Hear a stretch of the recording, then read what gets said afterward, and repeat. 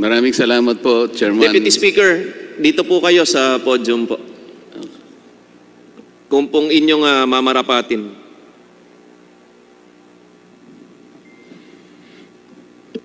Maraming salamat po, Chairman Alvarez at Chairman Alvarado.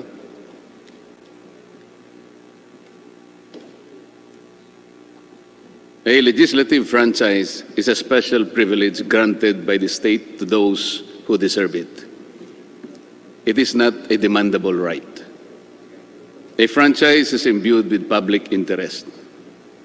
The grant comes with duties and responsibilities both to the people and to their government. ABS-CBN came before this joint committee with the burden to convince each one of us that it has conscientiously and faithfully discharged those duties and responsibilities from the time it was granted the privilege to operate a broadcasting company under its previous franchise. Congress has the exclusive constitutional mandate to either grant or deny a franchise application. This authority is borne out by the fact that not all who applied was afforded such privilege, which is why ABS-CBN must convince this chamber and the people that it serves that it is indeed deserving of a franchise. First, let's hear from Mr. Gaby Lopez III himself.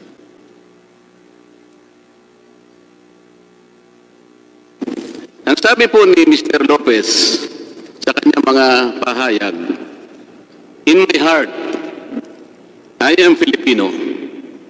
Tama po ba yun, Mr. Lopez? Yes, Your Honor. Okay. Madaling sabihin po kasi ito, Mr. Lopez. At kung hindi naman po dalawa ang puso ninyo, pwede ko bang itanong sa inyo, saan bahagi po ng dibdib ninyo ilalagay po si Uncle Sam? Mr. Lopez? Sa dibdib po. Ano po? Hindi po sa dibdib. Saan po? Dalawa lang po po. Isa lang ang puso ninyo. Kung hindi naman dalawa, ang tanong ko po, saan nyo ilalagay si Uncle Sam? Ang puso ko Pilipino. So, siguro ipapatupad ko lang yun.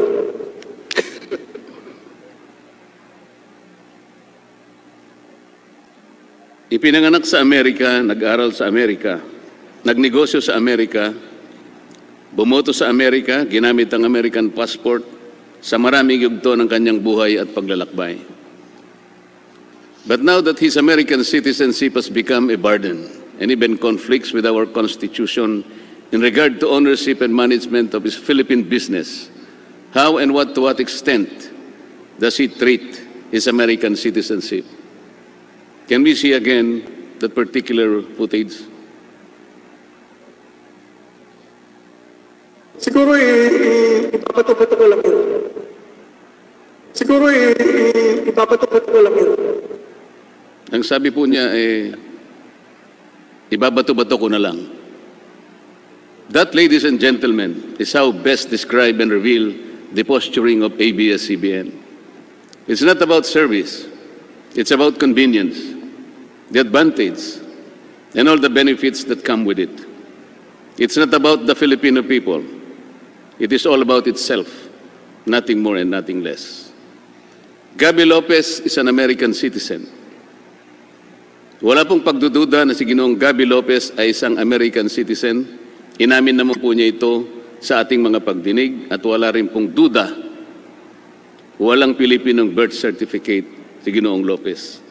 Inamin po niya na hindi iniregister ng kanyang mga magulang ang kanyang pagkapanganak sa Amerika sa pinakamalapit na konsulado o embahada ng ating bansa. Maging siya po, nang sumapit siya sa hustong gulang, ay hindi po niya sinikap na kumuha ng Philippine birth certificate. Madali pong gawin to. Bukod pa po sa tungkuling dapat itong iulat ayon sa ating mga batas.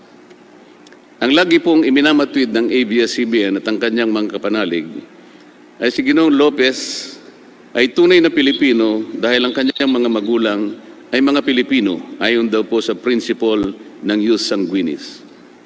Kailangan po nating liwanagin ito. Ang principle ng jus sanguinis ay isang disputable legal presumption. wala pong naipakitang ebidensya na Pilipino pa rin ang mga magulang ni Ginoong Lopez nung siya ay pinanganak noong 1952 sa Amerika.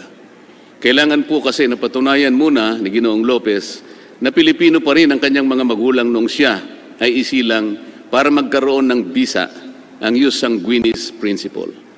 Hindi po automatic ang application nito. Narito po ang mga records na pinagbasihan para mabigyan ng Filipino recognition si Ginoong Lopez. Ang una po, nakikita po ninyo sa ating screen, mga photocopy ng personal na birth certificates ng kanyang mga magulang. Hindi po authenticated o official na in-issue ito ng anumang ahensya ng ating bansa. Ang pangalawa po, yung affidavit of Filipino citizenship. Slide please. Na ginawa ng ina ni Ginoong Lopez noong Enero 20, 2000. Halos 50 taon pagkatapos may panganak si Ginoong Lopez. Sa mata po ng ating batas, ang isang affidavit ay isang self-serving testimonial evidence at ang tinatanggap lamang ay mga hindi maitatangging mga documentary o tinatawag na object evidence. Katulad halimbawa po ng Philippine passport ng kanyang mga magulang noong ipinganak si Ginoong Lopez.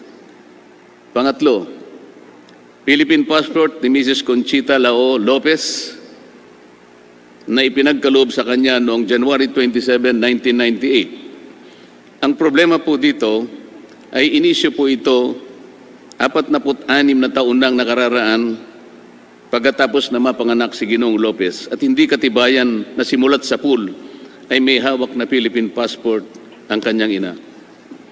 Dahil po dito ay makikita mismo sa records ng Bureau of Immigration and Deportation at ng Department of Justice ang mga sulat kamay na minota ng evaluator noong March 27, 2001. Makikita po sa slide, kaugnay ng aplikasyon ni Ginoong Lopez for Filipino recognition. Nakasulat po ay ganito. There is no proof of Filipino citizenship of his mother at the time of his applicants, at the time of his, meaning the applicant, birth on August 13, 1952. Allegedly, his mother is also deceased.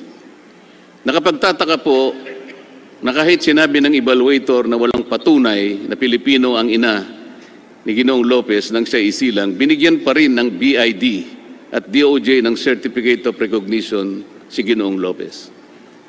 Bakit po napakahalaga nitong handwritten note ng BID? Because there is the likelihood that the parents of Mr. Gaby Lopez, particularly his father, had already been naturalized American citizens, or at the very least had categorically renounced their Filipino citizenship at the time of or even prior to the birth of Mr. Lopez in 1952. This also could be explained by why they did not report his birth to the nearest Philippine embassy or consulate in New York at the time. Without such evidence of Filipino citizenship of his parents at the time of his birth, the principle of jus sanguinis could not have benefited Mr. Lopez.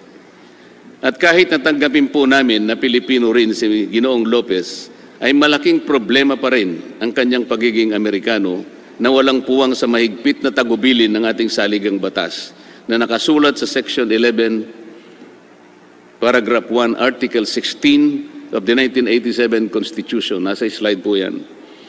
Alam ko po na na-memorize na po yan ng ating mga mamamayan na nakatutok sa mga pagdinig na ginaganap natin. It must be emphasized, Mr. Chair, that contrary to ABS-CBN submission, it is not the view of the Securities and Exchange Commission that matters here. It is not the opinion of the Department of Justice that will prevail here, not even the Bureau of Immigration or other agencies. It is the will of Congress that should be accorded due respect, simply because it is Congress that has the sole and ultimate authority to grant or deny application of franchises. Philippine Depositary Receipts or PDRs. The hearings also proved that ABS-CBN, through a shell company organized by Lopez Incorporated, also violated the constitutional restriction on foreign ownership and participation when it sold 187 million PDRs to foreigners, or 62.6% of the over 298 million PDRs issued by ABS-CBN Holdings Corporation, to which the same number of underlying shares of ABS-CBN were transferred. Due to the excessive rights afforded to the holders of the PDRs, said holders are deemed beneficial owners of the underlying stocks of ABS-CBN, with corporate control enhancing mechanisms that can influence the major corporate actions that management may institute. This is again a clear circumvention of Article 16, Section 11 of the 1987 Constitution. Kahit na ABS-CBN Holdings ang nasa papel ng pagmamay-ari o karapatang bumoto sa shares ng stock representing the PDRs, hindi nito pwedeng ibenta ang mga nasabing shares dahil may contract of pledge with the Philippine Central Depository to hold the same in behalf of the holders as security for certain obligations of ABS-CBN Holdings Corporation. Hindi ba malinaw na pagbibigay ng kontrol ito sa mga dayuhang may hawak ng PDRs? Nandyan po sa slide yan. Lumitaw rin po sa aming pagsusuri ng mga foreign holders ay may option din na baguhin ang kanilang karapatan na sinasaad sa PDRs. Bagay na wala sa kontrol dito ang ating Securities and Exchange Commission. Bukod pa sa kanilang tanging karapatan na isalin o ibenta ito kahit kaninong individual, kahit walang pagsang-ayon ang Securities and Exchange Commission. Ang sabi nga ng isang prinsipyo sa batas, what cannot legally be done directly should not be done indirectly. Sa madaling salita, Mr. Chair, ang hindi dapat gawin sa patago, dapat itong gawin ng may pagsusumamo. Ang minamatid dito ng ABS-CBN ay ginamit naman daw ang PDRs bilang isang legal na instrumento sa maraming bansa. Ngunit ang hindi nila sinasabi ay wala namang restrictions ang mga ibang bansa tungkol sa pagmamay-ari o pamamalakad ng mass media sa kanilang mga bansa, gaya ng tagubilin sa atin. Gaya po sa Amerika, kahit 100% Filipino-owned ang TV or radio company, papayagan po ito. TV Plus and KBO pay-per-view. During the hearings, it was also proved, without doubt, ABS-CBN violated its franchise by airing multiple channels through its TV Plus. It was also proved that it sold digital receivers of black boxes to the viewing public without the approval of the NTC. It was also proved that it offered pay-per-view events in TV Plus without the approval of the NTC. Pati nga po ang laban ni Senator Pacquiao at Mayweather na walang pahintulot mula sa NTC, pinalabas din na may bayad. Lahat po ng ito ay pinatunayan ng chairman o chairperson ng NTC nang tayo ay dumidinig sa mga bahaging ito. NTC itself confirmed that based on its existing regulations, ABS-CBN was not authorized to encrypt or lock non-paying public its TV Plus channels using its free-to-air frequency under its franchise. Nasa slide po yan.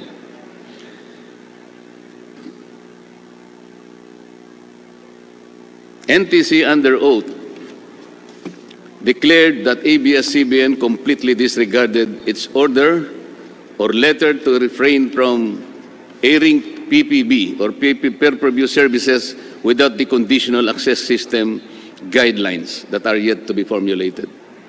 ABS-CBN even utilized the platforms of its subsidiaries, namely Sky Cable Corporation, Amcara Broadcasting Network, and ABS-CBN Convergence in launching these illegal activities which, by the way, also compromised the respective franchises that are also being considered along with that of ABS-CBNs. Nagkasala ang ABS-CBN dito ng maraming beses. Pinangunahan nito ang NTC habang ito ay abala pa sa paggawa ng reglamentong ipatutupad sa tinatawag na conditional access system para sa pay-per-view. Sinadya nila ito sa kagustuhan nilang makinabang at kumita kahit wala pang itinakdang regulasyon. taliwas sa nakasaad sa termino ng kanilang prangkisa. Kung susumahin nga po ang multa doon lamang sa pagbebenta at paggamit ng, sabihin na lang nating 5 milyon na black boxes sa loob ng 5 taon at 4 na buwan, ang kwenta po ay aabot sa 1.97 trillion pesos. Hindi pa po natin sinasama dyan ang violation ng multiple channels. Alleged black timing with Amcara. Ganito rin ang napatunayan na ginawa ng ABS-CBN nang gamitin nila ang Channel 43 para lumipat mula sa analog papunta sa digital system.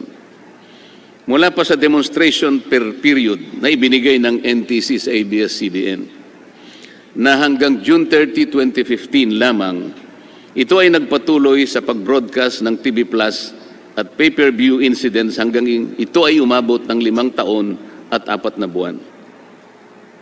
At 1 taon bago matapos ang prangkisa ng ABS-CBN at Amcara, ay ibinenta ng ABS-CBN ang 49% ng kanyang pagmamayari dito sa Amcara na nagkukun black timing lang ang lahat para mapagtakpan ang paggamit ng TV Plus sa pag-akala nito ng prangkisa ng Amcara ay hindi mapapansin na paso na rin noon pang May 4, 2020. Nabuko pa ang ABS-CBN ng mapatunayan sa pagdinig na hindi black time ang arrangement nila kundi isang use of rack na ipinagbabawal po sa prangkisa. Ito po ay dahil sa pag-amin na rin ni Ginoong Karandang na halos 24 na taon ay ABS-CBN ang gumagamit ng kanilang frequency, gamit ang sariling logo, tauhan at pasilidad sa pag-ere ng kanilang programa. Pati nga ang kanilang transmitter na pinatunayan ng NTC at ni Ginoong Karandang na patuloy na ginagamit kahit sila ay may cease and desist order na tinanggap mula sa NTC noong May 5, 2020. Sa kabila po ng pagsiguro sa akin ni Ginoong Carlo Katigbak na sarado na ito dahil sa raw mismo ang nag-utos. Marami po ang makakasuhan ng perjury rito. For 24 hours a day, 7 days a week, for the past 24 years, ABS-CBN did broadcast all its shows through the Studio 23 frequency of Amcara with only 3 hours sign-off. Nasa slide po yan. Amcara has no shows of its own. It has no other client except ABS-CBN. This is use of rack, not black timing. And ABS-CBN and Amcara have to face the legal consequences for this deliberate misrepresentation. At sa isang bahagi po ng pagdinig ay muli na naman po nilang tinangka ng ABS-CBN na palitawin na tuloy po ang usapan nila matapos ibenta na nito ang 49% sa pag-aari ng Amcara. Nang tanungin ko po ang Amcara kung papaano nila ito gagawin, samantalang mayroon ng petisyon sa NTC na pagtibayin ng deed of assignment ng Amcara at Asian Multimedia and Production Company na kailang pinagkasunduan noon Marso 12, 2019, ay wala na pong naisagot si Ginoong Karandang at inamin na po niya lahat na napatunayan ng bahaging ito ng ating pagdinig. Ang Asian Multimedia ay pag-aari ni Ginoong Federico Garcia, isang retiradong opisyal ng ABS-CBN. This surreptitious use of Amcara as an artifice demonstrates a familiar pattern, Mr. Chair. Ibinabato-bato na lang ang pagtitiwala ng sambayanang Pilipino. ABS-CBN is more of serving itself, its benefit, and all the perks that go with it. ABS-CBN's doubtful title to their properties. Hindi lang po ang Filipino citizenship ni Ginoong Lopez ang kaduda-duda. Maging ang mga titulo ng ABS-CBN sa mga pag-aaring biglang naibalik sa kanila pagkatapos ng EDSA Revolution ay kaduda-duda rin. Mula sa salaysay ni po ay walang maipakitang record ng arbitration na nauukol sa pagmemayari ng ABS-CBN. Even the title to their property. Kong Marcoleta, suspend muna tayo sandali. May technical difficulty lang. Hearing suspended. Hearing resumed. Kong Marcoleta, please proceed po. Thank you, Mr. Chair. I was requested to go back a few lines. I'll start with alleged black time with Amcara. Ganito rin po ang napatunayan na ginawa ng ABS-CBN nang gamitin nila ang Channel 43 para lumipat mula sa analog papunta sa digital na sistema. Mula pa sa demonstration period na ibinigay ng NTC sa ABS-CBN na hanggang June 30, 2015 lamang, ito ay nagpatuloy sa pag-broadcast ng TV Plus at pay-per-view hanggang ito ay umabot ng 5 taon at 4 na buwan. At 1 taon bago matapos ang prangkisa ng ABS-CBN at Tamkara, ay ibinenta nito ang 49% ng kanyang pagmemay-ari nito sa Amkara. At nagkunmang na black timing lang ang lahat para mapagtakpan ang paggamit ng TV Plus sa pag-akala nito na ang prangkisa ng Amkara ay hindi na mapapansin na paso na rin noon pang Mayo 4, 2020. Nabuko pa ang ABS-CBN ng mapatunayan sa pagdinig na hindi black time ang arrangement nila, kundi isang use of rock na ipinagbabawal po sa prangkisa. Ito po ay dahil sa pag-amin na rin ni Ginoong Karandang na sa halos 24 na taon ng ABS-CBN ang gumagamit sa kanilang frequency, gamit ang sariling logo, tauhan, pasilidad sa pag-ere ng kanilang programa. Pati nga ang kanilang transmitter na pinatunayan ng NTC at ng Ginoong Karandang na patuloy na ginamit kahit sila ay merong cease and desist order na tinanggap mula sa NTC noong Mayo 5, 2020 sa kabila ng pagsisiguro sa akin ni Ginoong Carlo Katigbak na sarado na ito dahil siya raw mismo ang nag-utos nito. Kaya marami po siguro makakasuhan ng perjury dito. For 24 hours a day, 7 days a week. Nakikita po sa slide dyan, for the past 24 years, ABS-CBN did broadcast all its shows through the Studio 23 frequency of Amkara, with only 3 hours sign-off. Amkara has not shows of its own. It has no other client except ABS-CBN. This is use of rock, not black timing. And ABS-CBN and Amkara have to face the legal consequences for this deliberate misrepresentation. At sa isang bahagi po ng pagdinig ay muli na naman pong tinangka ng ABS-CBN na palitawin na tuloy-tuloy po ang usapan nila matapos ibenta nito ang 49% ng pag-aari nito sa Amkara. Nang tanungin ko po ang Amkara kung paano nila ito gagawin samantalang meron ng petisyon sa NTC na pagtibayin ang deed of assignment ng Amkara at Asian Multimedia and Production Company na kanilang pinagkasunduan pa noong pa pong Marso 12, 2019. Ay wala na pong naisagot si Ginoong Karandang at inamin na po niya lahat ng napatunayan sa bahaging ito ng ating pagdinig. Ang Asian Multimedia ay pag-aari ni Ginoong Federico Garcia, isang retiradong opisyal ng ABS-CBN. This surreptitious use of Amkara as an artifice demonstrates a familiar pattern, Mr. Chair. Ibinabato-bato na lang ang pagtitiwala ng sambayan ng Pilipino. ABS-CBN is more of serving itself, its benefit, and all the perks that go with it. ABS-CBN has doubtful title to the properties. Hindi lang po ang Filipino citizenship ni Ginoong Gaby Lopez ang kaduda-duda. Maging ang mga titulo ng ABS-CBN sa mga pag-aaring biglang naibalik sa kanila pagkatapos ng EDSA Revolution ay kaduda-duda rin. Mula sa salaysay ni Ginoong Augusto Almeida Lopez ay ibinilin pala ni dating Pangulong Cory Aquino na idaan sa arbitration ang pagdidetermine ng pagmemay-ari ng ABS-CBN sa mga pasilidad nila sa Quezon City at mga probinsya. Ito po ang layunin ng unang agreement to arbitrate na may petsang January 6, 1987. Dito ay ipakikita ng ABS-CBN ang lahat ng kanilang torrents titles at iba pang katibayan ng kanilang ownership. Pero hanggang ngayon po ay walang maipakitang record ng arbitron na nakukol sa pagmemay-ari ng ABS-CBN. Even the title to their property in Mother Ignacia Avenue in Quezon City, from which all its power literally and figuratively emanates, appears to be spurious. Pakita po natin yung mga titulo. Yung una pong titulo ay ito po yung binigay sa atin, Mr. Chair, na Xerox copy Sa bandang ibaba po niyan, makikita po ninyo ang titulo ng pinagkunan ng kanilang sariling titulo. Yung nasa kanan naman, yan po yung nasa pag-iingat ng Register of Deeds. Makikita po sa dalawang titulo na yan, parehong-pareho, na yan po ay Owner's Duplicate Certificate. Hindi po makita sapagkat wala sa vault ng Registry of Deeds ng Quezon City yung original title.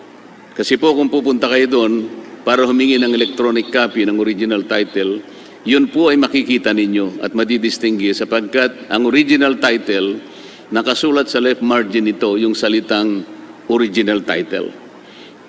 Pakita po nyo yung dalawang titulo.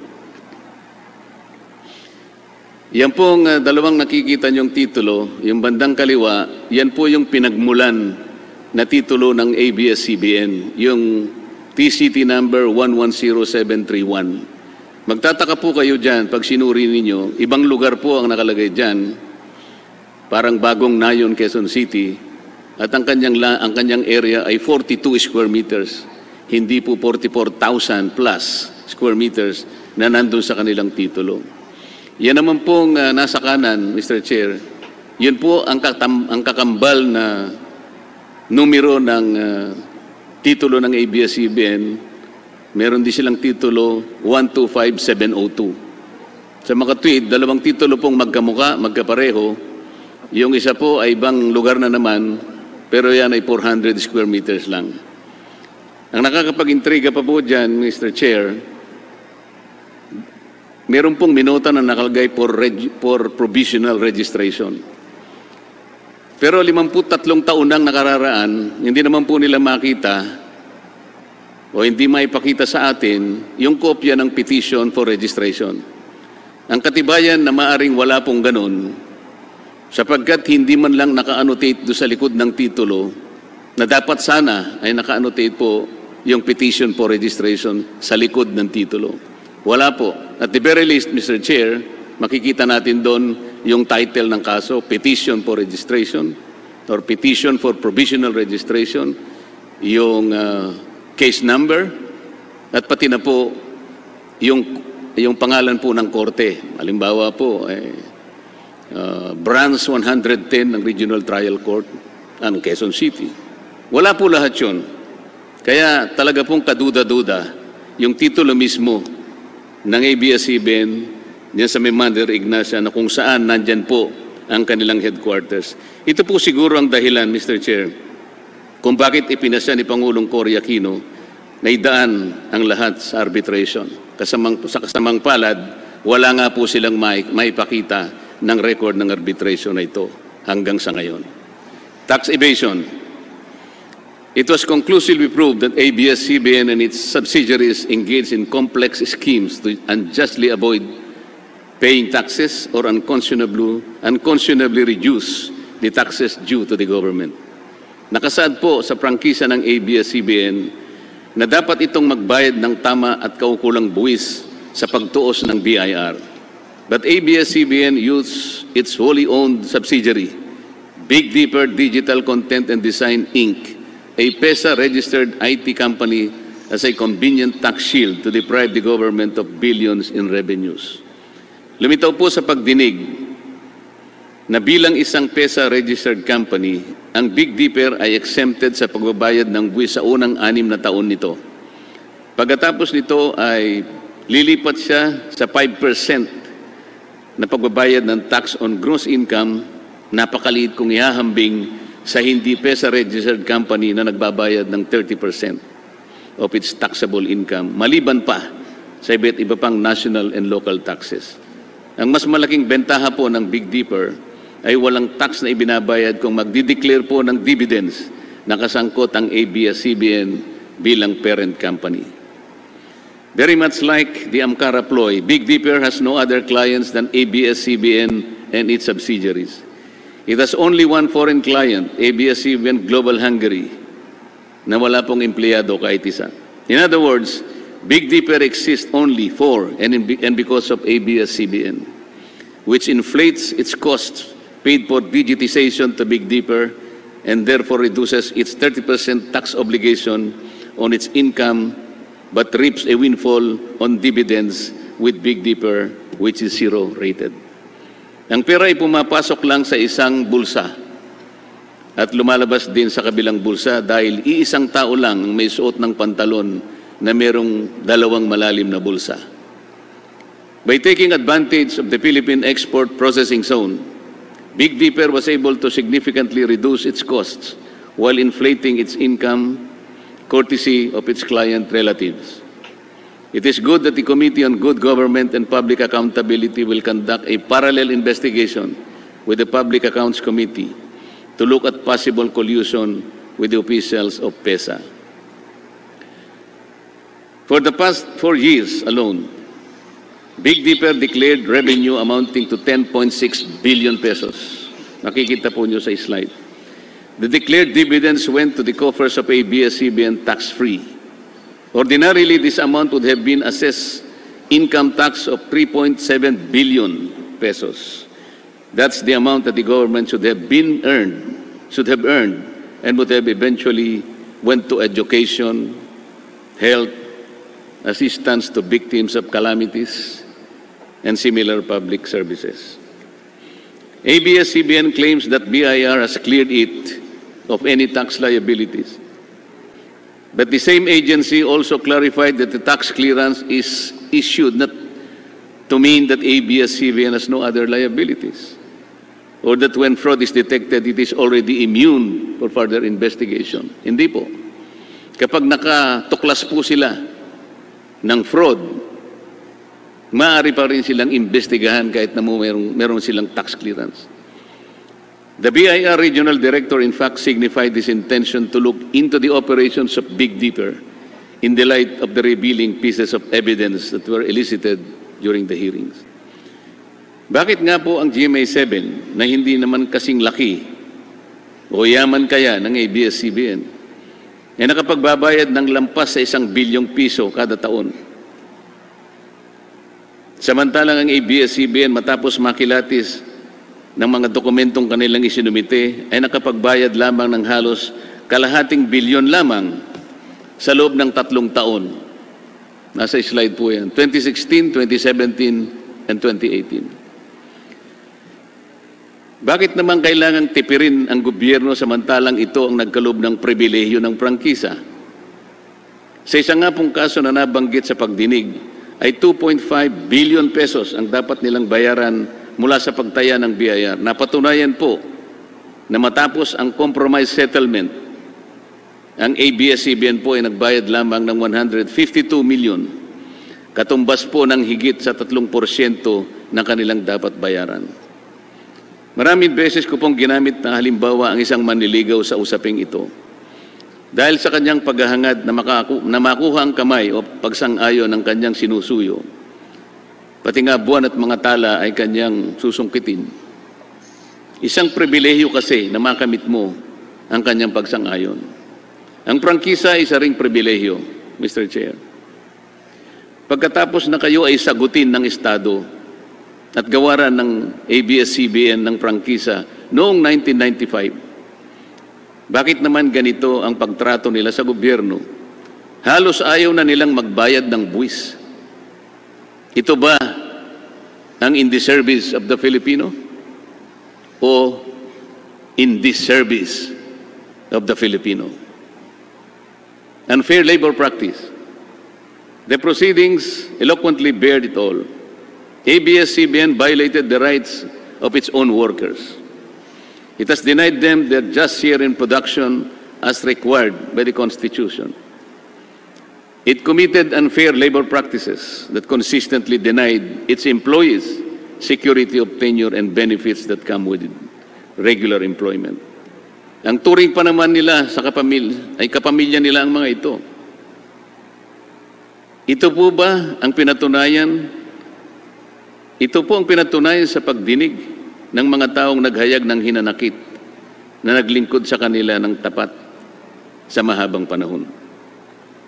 Napatunayan din natin na sadyang nililito ng ABS-CBN ang publiko nang sabihin nito na lampas sa 11,000 ang mga empleyado nito nang masusing tingnan ang mga papeles galing sa mga ahensya ng ating pamahalaan tulad ng BIR, PhilHealth, SSS, Home Development Fund at Employment Compensation Commission, ang regular na manggagawa ng ABS-CBN ay halos ikatlong bahagi lamang. At ang karamihan ay tinrato na independent contractors, talents, project workers at contractuals, kahit pang regular na empleyo ang kanilang normal na gawain. Ipinagmalaki ng ABS-CBN ang halos 14 na benepisyo na tinatanggap ng kanilang talents, project workers or contractuals. Pero ang pinakamabuti, ang pinakamahalagang benepisyo, ang pagiging regular, ay tahasan naman nilang ipinagkait sa kanila.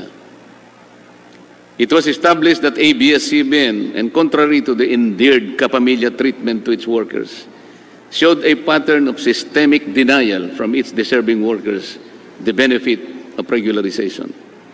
Time and again, the Supreme Court ruled in favor of the aggrieved workers who were deemed employees given the basic test that what they do is within the network's control, as it is desirable and necessary to the business of ABS-CBN.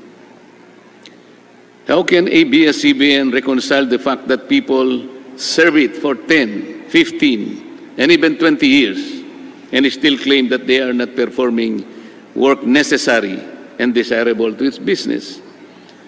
Paano po sila mamamalagi ng ganong katagal kung hindi naman kailangan ng kanilang paglilingkod?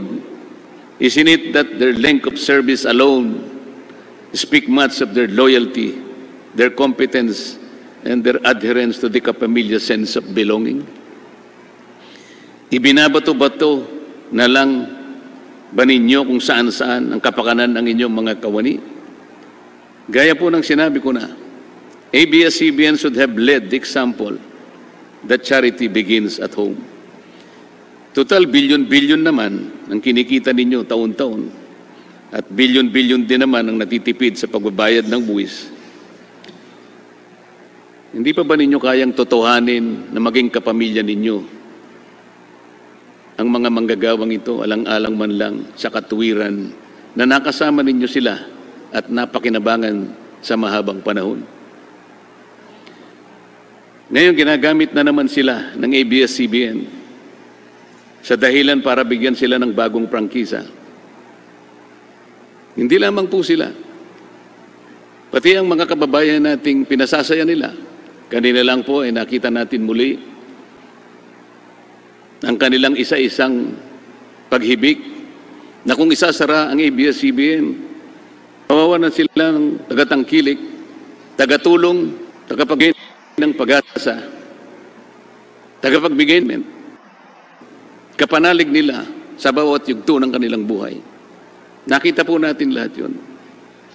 Pero ang palagi nating sinasabi, magagawa naman po yan ng ABS-CBN sapagkat yan ang pinakamalaki na broadcasting industry sa ating bansa. Magagawa naman niya yan sapagkat yan ang tungkulin niya talaga kung bakit siya kumuha ng prangkisa. Pero mas lalo niyang magagawa, Mr. Chair, na sumunod sila sa batas habang ginagawa nila ang kanilang tungkulin. Sinabi ba nila sa kanilang mga taong binibigyan ng entertainment na dapat huwag silang singilin sapagkat ang prangkisang ibinigay natin sa kanila 25 years ago ay libre? Ang tawag nga natin ng free-to-air frequency. Ang ibig sabihin, hindi po kayo pwedeng magbenta ng black box pagkatapos pasisingil nyo sa kanila. Sisingilin nyo sa kanila. Hindi kayo pwedeng magbigay ng maraming channels para exclusive, para ilak ninyo, para maging encrypted. Sapagkat kapag bumili sila ng pangkaraniwang digital receiver o black box, hindi nila mapapanood yun. Kailangan magbayad ang tao. Ganun po ba yung pinaliwanag nila nung i-launch nila ang TV Plus? Hindi po. May panlin lang. May pandaraya. Dapat sana binigay yun ng libre. 12 channels, lalong napasaya ang mga tao. Lalong gumanda ang prestihyo at ang imahe ng ABS-CBN. Sapagkat walang siningil kahit isang kusing mula sa ating kababayan. Sapagkat yun ang tungkulin nila sa kanilang prangkisa. Yun ang sinumpaan nila sa kanilang prangkisa. Pero kabaligtaran na nangyari. Pero ngayon gagamitin nila ang mga taong bayan. Kabaligtaran na naman ang pinapaliwanag. Hindi ba't ABS-CBN naman ang unang dahilan kung bakit ang mga manggagawa ay naging kawawa? Dahil hanggang ngayon ay binabato-bato lang nila ang kaparapatan ng kanilang manggagawa. Political bias and bias reporting. ABS-CBN has been biased in favor or against candidates during past elections is already common knowledge. Kahit paulit-ulit na itanggi ito, kahit magtago pa ito sa likod ng press freedom at doktrina ng fair comment, alam na natin ito. Ito ay wala ng bago. Kapag gusto ka ng ABS-CBN, bibigyan ka ng exposure sa pamamagitan ng interview, balita sa news, programs, at i-feature ka sa mga entertainment shows. Kung ayaw ka, tiyak na babatikusin ka, hanapan ka ng butas, lalagyan ka ng slant o anggulo sa balita na sangkot ka, at hindi ka bibigyan ng pagkakataon para sumagot o magpaliwanag.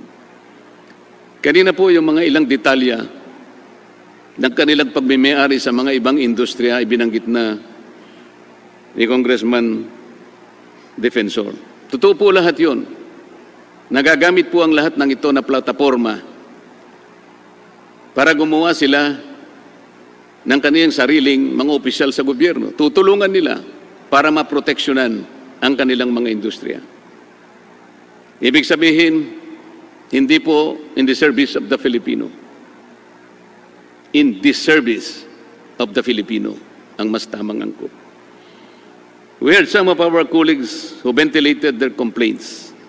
When asked, Mr. Carlo Katigbak confirmed that their sentiments are valid, and he publicly made a commitment that everyone will be accorded the chance to air their sides in his network. The offer obviously came too late in the day. It has been established and has become public knowledge that ABS-CBN aired the anti-Duterte and paid for former Senator Antonio Trillanes IV, and that exploited children in partisan politics. And despite the fact that it happened on the last day of the election period, when candidate Duterte had no more chance to react or clear his name in the same media network. Mabuti na lamang po at nag-issue ng TRO ang korte sa petisyon ni Speaker Alan Cayetano na noon ay Vice President ni Pangulong Duterte. Ayan po yung mga slides para sa inyong kapakanan. But it is not the bias reporting and the negative campaign per se that is insidious. It is the use of ABS-CBN's network to influence the outcome of political exercise, not for public good, but for its narrow political end that will inure to the advancement of ABS-CBN's corporate interests. Political partisanship is contrary to the terms of its legislative franchise and in violation of the Omnibus Election Code. Uulitin ko po ang sinabi ko na sa umpisa pa ng pagdinig natin. Hindi na dapat ma-impluensya ang mga mamamayan sa pakikialam ng ABS-CBN sa politika. If ABS-CBN wants to be in the service of the Filipino people, it should stop mixing up its economic objectives with the simple aspirations of the ordinary citizens. These two are different and poles apart. At this point, please allow me to address the ABS-CBN's contention that possible denial of its franchise application is tantamount to violation of freedom of the press and of free speech. Kung tatanggapin po natin ang misleading na argumentong ito, edi yun palang nakapakaraming aplikasyon para sa renewal ng franchise ng mga radio and television stations. Noon, ay dapat pala pinagbigyan na lang natin lahat, Mr. Chair. At hindi natin siguro sila inayawan. Kung yun po yung argumento lang. Pero hindi po eh. Kasi po kung tatanggapin natin yun ang argumento, ang prangkisa will become a matter of right. Hindi na po siya pribilehyo. Wala na tayong discretion. Puro ministerial na lang. Pagka po dumating na sa Committee on Legislative Franchises, Wala na po tayong option doon. Siguradong dapat po ibigay natin. Sapagkat pag hindi natin ibinigay, sasabihin nila, oh, that is a violation of free speech. Hindi po ganun. That will be in direct violation of the mandate reposed by the Constitution to Congress as the guardian of this special privilege. Unable to repel the avalanche of evidence against the grant of a new franchise, ABS-CBN Corporation tries a new tact. Very recently, they asked for prayers, words, and actions, and pleaded for help, saying that it's no longer about business for them, but about the kind of system and country and leadership we want. Ito po yung sinabi nila, quoted po ito sa social media and other platforms. But how can ABS-CBN manage to still reverse the tide of public opinion against it when their phalanx of lawyers and accountants prove inadequate to the evidence-based interpellations on the floor that exposed their ruse and legerdemain? The last 2 days of the hearing told it all. The defenses of ABS-CBN finally crumbled in tatters, and for all the people to see. The irony is ABS-CBN's appeal to flood, I will quote this again, to flood social media pages with positive stories about ABS-CBN. Apparently, the network, Mr. Chair, is the only one left to believe in the rectitude of its cause or the lack of it. Mr. Chair, maybe they are living in a parallel universe. It is like the proverbial ostrich that buried its head in the sand, but exposed its whole body for all people to see. This is the pitiful state of a broadcasting company which believed that it was invincible for so long a time, and it is above the law. It is high time that the sovereignty of the airways be restored to the people, the ones who will finally decide to whom and when to grant this special privilege called franchise. Mr. Chair, gusto ko pong pasalamatan bago ko magtapos si Enrique Hill at Lisa Soberano sa pagbati at pamanghik na ipinaabot nila sa aming mag-asawa. Naramdaman ko ang kanilang katapatan. Sana po ganun ang ABS-CBN. Sa kanilang dalawa, alam ko na mauunawaan nila na ito po ay tawag lang ng tungkulin. At hinahangad ko ang higit na tagumpay para sa kanila sa mga darating na panahon. Let me end with a popular movie clip from an on-screen and off-screen hero that had captured the hearts of millions of Filipinos. To sum up the comprehensive, impartial, and open proceedings implored by the Speaker of the House, Alan Peter Cayetano, in regard to the franchise application of ABS-CBN.